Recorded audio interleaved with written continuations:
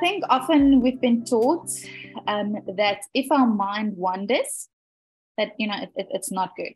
It's not a good thing. But the truth is that mind wandering is actually essential. And unfortunately, we tend to not give ourselves enough time to just be and let our minds wander. Overworking, never have time, all of those things, they kind of add up. But the truth is that we desperately need sustained periods of reflection, just mind wandering, deep thought, that we don't often allow ourselves to have. And letting your mind wander is not really a crumbling of attention, as many of us might think, but it is, in fact, a crucial form of attention in its own right. So you might have experienced how if you allow your thoughts just to float, you often find unexpected connection.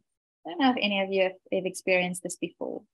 And this is something that I typically experience when I'm on holiday, right? With no agendas, I just sit and stare. I just allow my mind to wander while I'm maybe overlooking the ocean, And in these times, I'm amazed to see how I then come up with really good new ideas, and make connections that I haven't previously made, and realize things maybe about myself, or have clarity in terms of how I can go forward with something that I maybe felt stuck with.